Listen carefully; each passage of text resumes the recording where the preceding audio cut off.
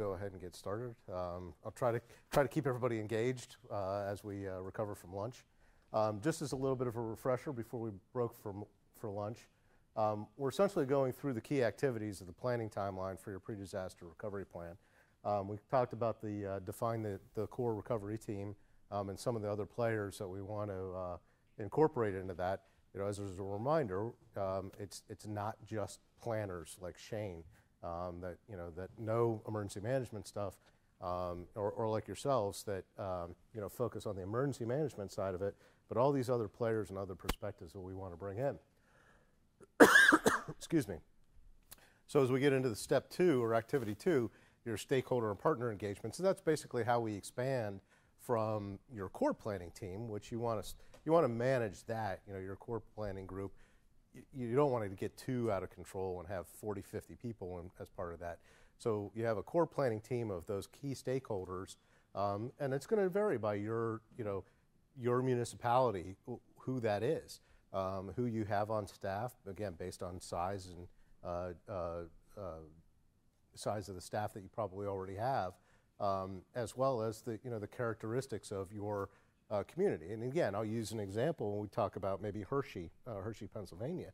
You know, you would possibly, I don't know if they do, but possibly Derry Township might bring in, somebody from Hershey Entertainment and Resorts or Hershey Foods, because they're such a critical element of the community, to have them involved in the planning process as a core member rather than a stakeholder.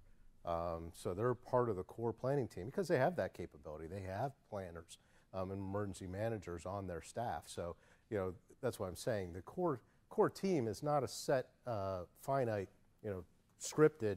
It has to be these 4 or 5 or 6 people. It's up to you, but it's always good to think a little bit outside the box.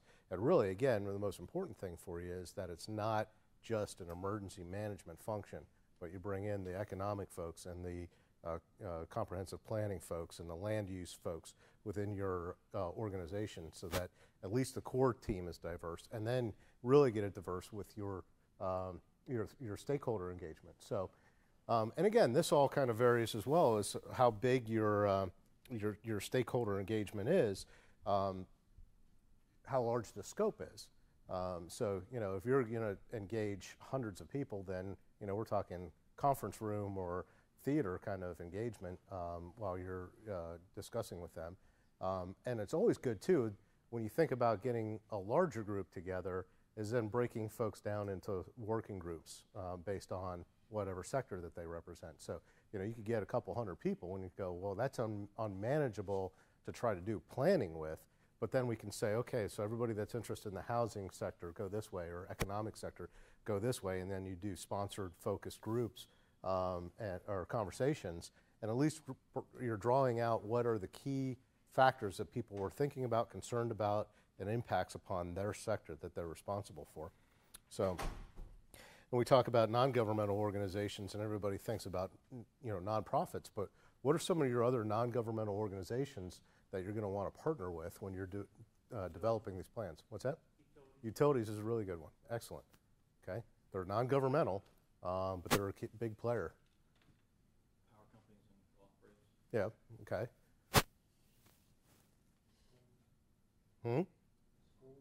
Educational institutions, so not just your primary schools, but if you have any universities within your footprint or close to your footprint.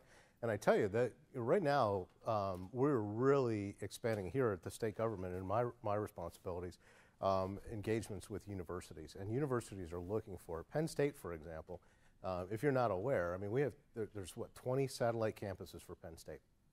The directive and the guidance from President Barron from the university is that he wants the students and the faculty being more engaged in their communities, and that doesn't necessarily mean like fundraisers and things like that. That means, and I'm seeing it. I'm working with college professors where it's, hey, we're going to prescribe a program for a graduate student that is working directly with a community for problem X. Okay, so the student is getting real world experience that they can put on their resume in addition to their education, and you're getting a service provider for free.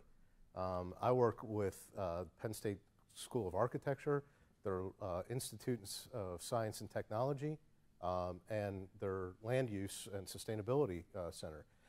I was out at Shippensburg University a couple weeks ago, and I met with their folks, and they call it CLUS, Center for Land Use and Sustainability. And the same thing goes for Shippensburg, that they are interested in starting to partner with and looking for opportunities to partner with local governments, so that, you know, again, you get that symbiotic relationship. So it's one thing to always think about. Universities are huge, you know, just even if you can get a professor with subject matter expertise on something, and may have published a book or, you know, lectures on subject X, especially the land use, sustainable development, all those types of things, that's all being developed out of the university. So I highly recommend bringing someone like that into your shareholder or stakeholder engagement, and they're anxious to do it. They really, really are. They're not doing it begrudgingly, like President Barron says we have to do it. No, they're looking for opportunities to do it. And I have contacts with Penn State. If you know, after this, if you want to get with me, and are, you know, you're always welcome to send me an email follow up. So what are the roles of the government agencies then, as we're going through this planning? So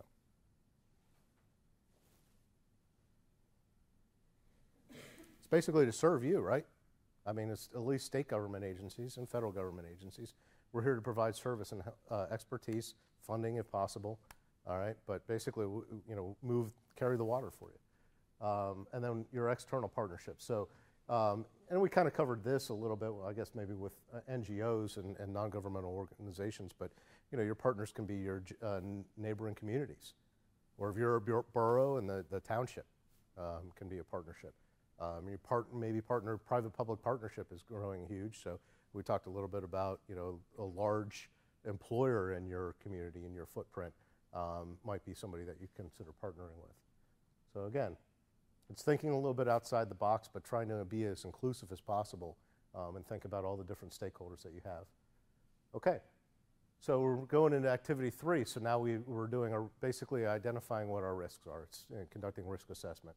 All of you are familiar with that. You're all in emergency management, so probably don't have to belabor that too much. But identify your hazards and then assess what your risks are associated with it. Obviously, in Pennsylvania, we've talked about number 1 is flooding. Bless you. But that's Commonwealth-wide. That's not every community, certainly. Obviously, we're all at risk for major snowstorms. We learned from Sandy, hurricanes, et cetera. So, and then there's all the other outliers like terrorism, et cetera.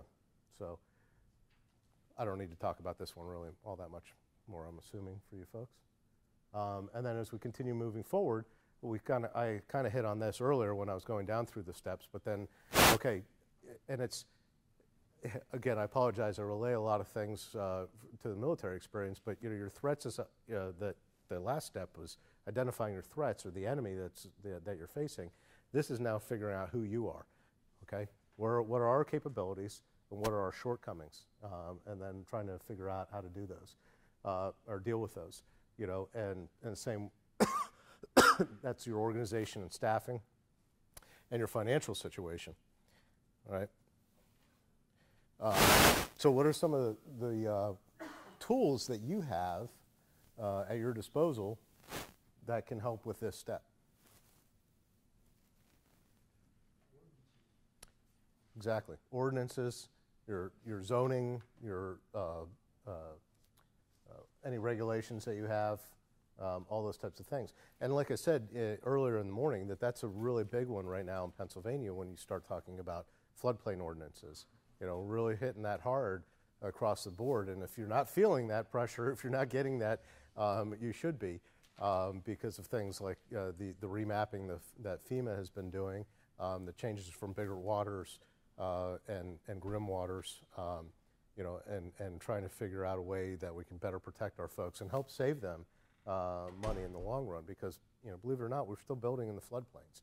But are we building to 1 foot above base flood elevation, 2 feet, 3 feet, and then that later translates into, if you want to become a CRS community, how do your zoning and your community affect that? We also talked about the other plans that you already have done, your emergency management plan, your land use plan, your comprehensive plan, et cetera. Okay. So now moving on, so we've taken a look at what our threats are. We've taken a look at ourselves. Now we're starting to develop a little bit of a plan and actually how we're going to deal with a disaster should we face one. So obviously early on we're going to look at our leadership positions. Now we have some that are giving us given to us. You have a borough manager or mayor, you have township supervisors, county commissioners, et cetera. So those are key. But then we talked about having a local disaster recovery manager. Where does that person come from? What is their skill set needed? LMI published a very, very good document, actually 2 complementary documents, a staffing guide and then a positions library. I have those hung on my website, and by the time we're done, I'll make sure you guys have my website. But you think about when you have a disaster, and we've talked about capability and your capacity to do stuff. Hopefully you get funding to fill some of those gaps and you can hire people. But when you're in the middle of that and you got 1,000,001 things going on, who has the time or wherewithal to write up a job description for a local disaster recovery manager or a grants manager or grant writer or any of the other 100 additional positions you might need, especially if you have a major disaster? That's already been done for you. Now these documents, again, you can modify and tweak as necessary, but those types of things are out there. Those tools are out there and available for you on the library that I have on my website. But they're things that you want to consider, again, beforehand.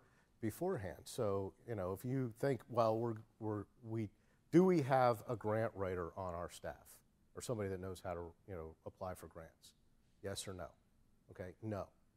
Then we're probably going to want to hire one, or find one through that partnership agreement with a local community, the county, et cetera. So that's what I'm asking you to really take a look at, and that's what this step is really about. We've identified this is a need that we might have. How are we going to fill it? Is the county going to take care of it for us? If we say, hey, can we apply for this grant? The county will do it for us, or we're going to want to hire our own, all right? And then how do you pay for that? That's really what this step is all about, sir. So looking at the local level, Mm-hmm. give some examples of the leadership. Would that be a conflict to have a supervisor or mayor, or should it be the local coordinator, or Who should be in charge? Be good in that? I want some examples on The long and short of it is, and I know you're not going to like this, it depends.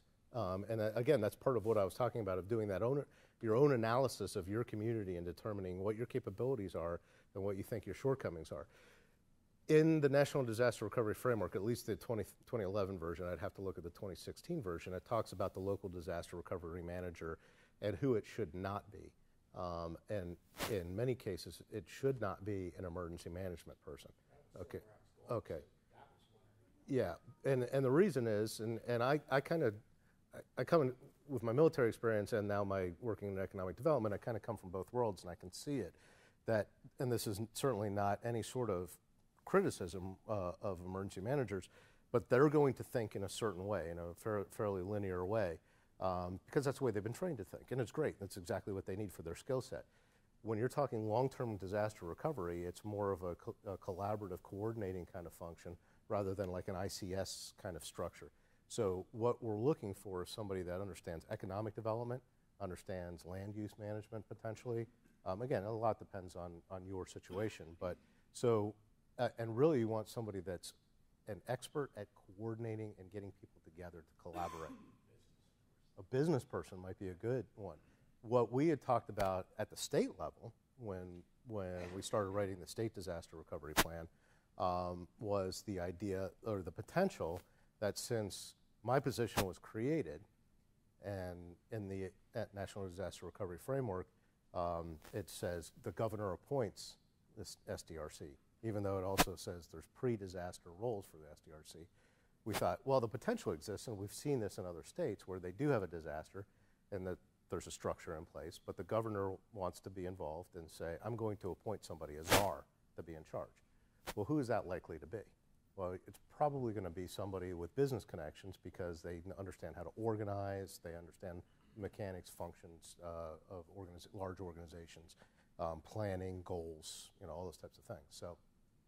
So again, specifically talking about the local disaster recovery manager, I would think you would want someone with a planning background in particular, potentially or an economic development background. And again, that might change based upon what the impact is on your community. Were you hit economically, the downtown business district, or are you hit in the housing sector? But the point is no matter where you're talking about, there are people in those fields that are good at planning and coordinating, rather than somebody. It's not somebody that's going to sit at a computer and write a plan. Basically, your LDRM. This is the guy that's out on the street or hosting meetings or town halls, and then being able to call me and go, Jeff, we're not getting the help we need. We need your help, and to be able to beat the bushes and that kind of thing. So, and again, you multiply that times every position that potentially is a shortfall within your current structure that you have and what you think you might need post a disaster, and kind of see that you start peeling back the onion.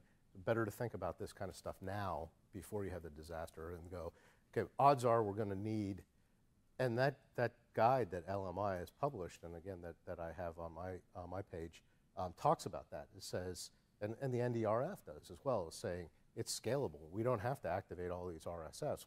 We might just do housing if it's a housing impact, economics if it's an economic impact. So you don't have to do it all. But you got to kind of do that analysis a little bit ahead of time. And really, I think the key is identifying those key decision makers first. Okay. For example, I would hire an LDRM before I hired a grant writer. Okay, because then the LDRM is taking that burden off of you, off of the mayor, off of the county commissioners, off of the township supervisors, off of the board, and they're the ones now doing that analysis and saying, okay, do we need a grant manager? Do we need to hire a grant writer or a grant manager? Or can I coordinate through the county or those partnerships that you've already established? That kind of thing. So this would be for your major hazards or all hazards, or when you're doing this for leadership and recovery manager, you're basically identifying your main hazards. right. Just group them. Right. Yeah, that's what we were saying back here is.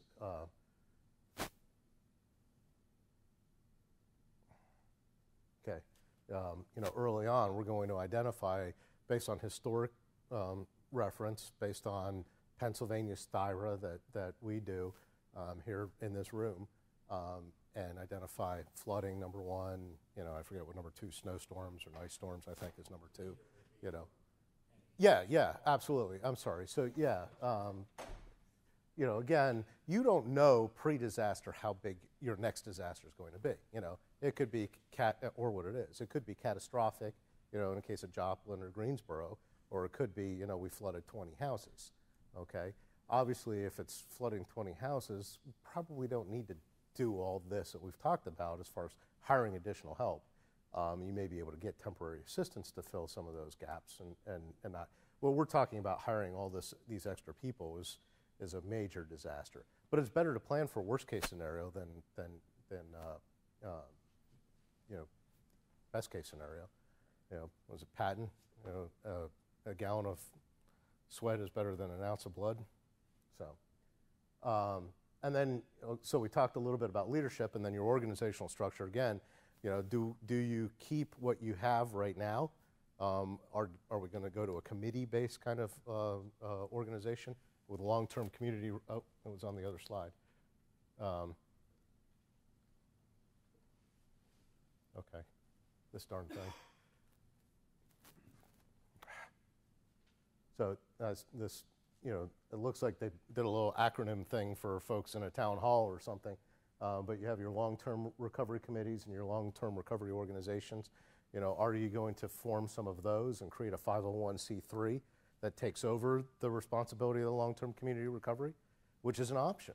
You take the ownership off the community government and get a series of volunteers. If you're a strong enough community, we talked about resiliency and how strong your community is and sense of community earlier on. If you're if you have that type of community, that might be an option. I've got 4 of them that I deal with fairly regularly here in Pennsylvania. Shikshini Forward, Athens Futurescape, West Pittston Tomorrow, and Upper Swatera Watershed. They're long-term recovery groups that form 501c3s post-disaster, and it's concerned citizens. And they have elected chairperson, and in most cases, there's a member of the council that sits in the committee, so there's a linkage to the elected officials, and it's a good model to use. So, you know, that's an option as well, especially when you're talking limited capacity. And the other problem that you might find when you start thinking about temporarily hiring more people to expand your capacity, odds are if you get funding, like through CDBG-DR or some of the other disaster funds, it'll be for a finite period of time. It's usually 2 years. Like my job was funded by EDA for 2 years. Then you got to figure out, what do we do after that? Do we keep that person on and now we pay for them? Or does that need go away? And then we talk about, well, if you recall, long-term recovery can take up to 10 years. So then there's another gap. So you see, like I said, you know, and as we're talking about all this, you start peeling back the onion. If you have a major disaster, there's a lot of things to think about. If you can think about it and write it, at least in a concept, ahead of time, what you're going to do, it makes your life just a little bit easier, and that's really what we're looking for. Okay? And then sector-specific coordinators. So again, we've talked about housing, education, business, you know, et cetera. Those are some of the different types of sector-specific coordinators that you're going to deal with. And again, do we hire them? Do we have that sector, you know, decide who it's going to be? Like, you know, you might have a downtown business association. Okay, so you have a representative from them. You know, they say, okay, we'll give you somebody on your planning staff to help work with, you know, develop our plan. That would be ideal because they're representing the group, right?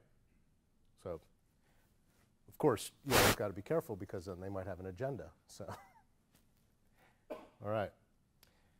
So we're about halfway through the steps over there on that chart. So, you know, 3 to 9 months. Again, this is in your planning horizon, pre-disaster. By now, you should be identifying some of your goals and your priorities and policies that you're going to you want to have built into the plan.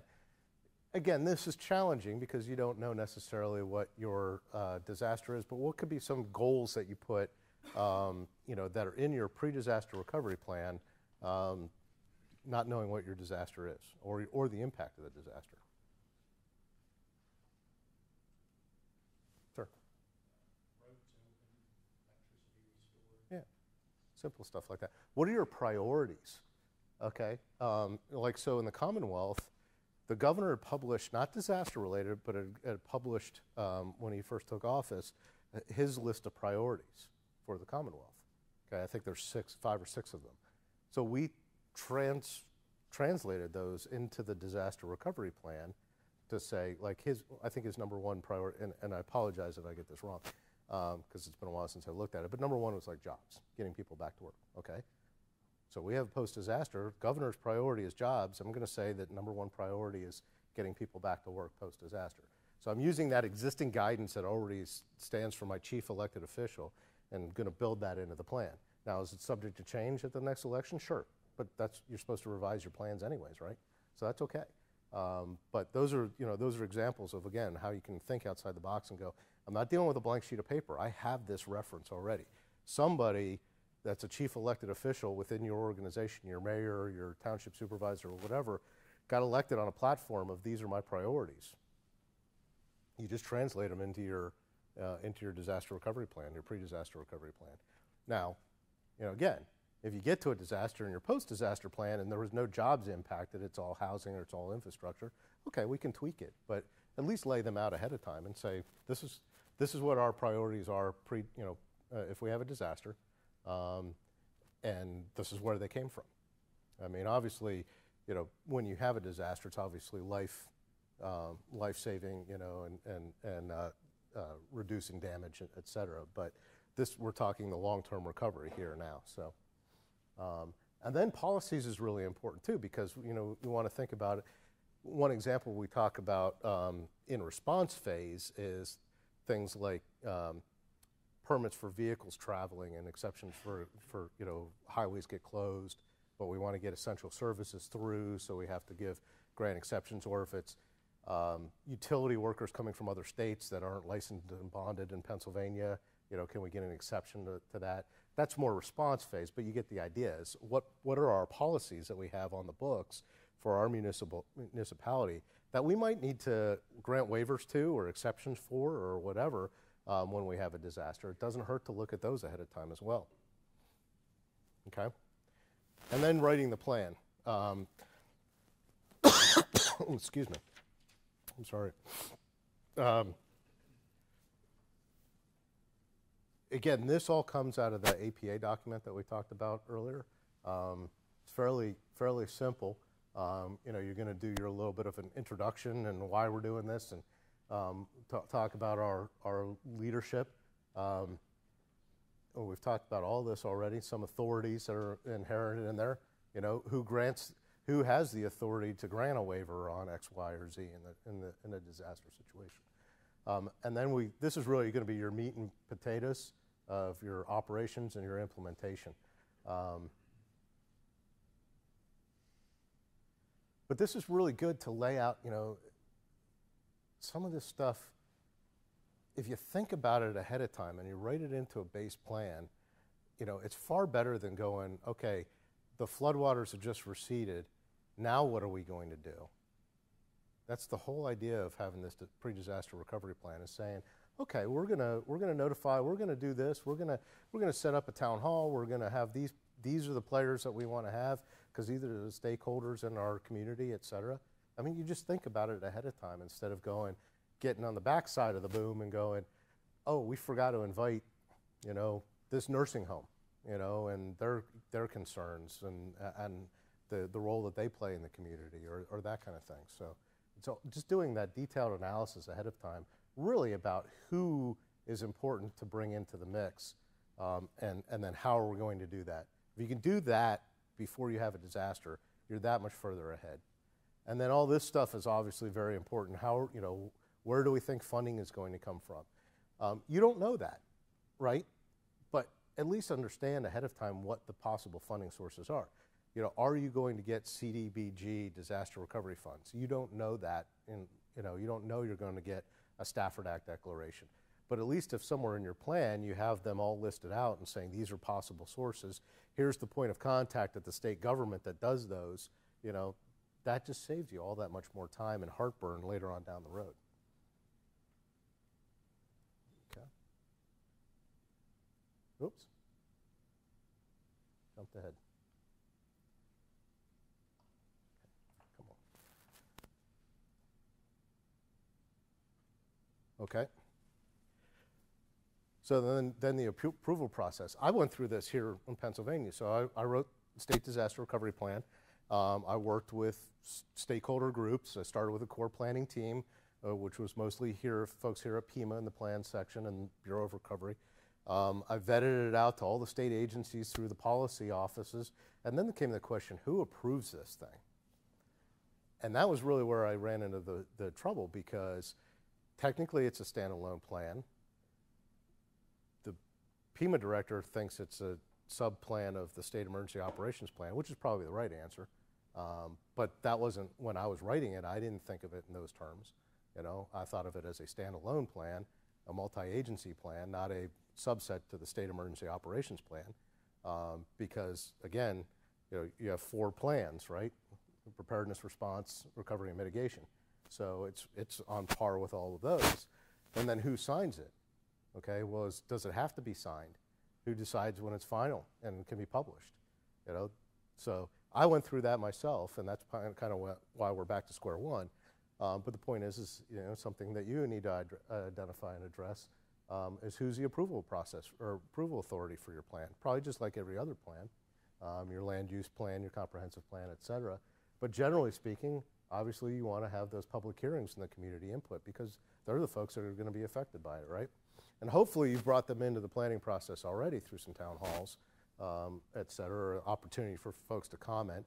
Nowadays you can hang something on a website, and you always have those folks that, I guarantee you, I don't go on my township website and look to see what they have posted or any of those types of things, or the state one to see, public comment period, but there are people that do, which is fine because they have a vested interest in it and they take an interest, and that's what you want. You want that feedback. Sir? This seems a little too involved. Now, this being a Commonwealth for the local level. Mm-hmm.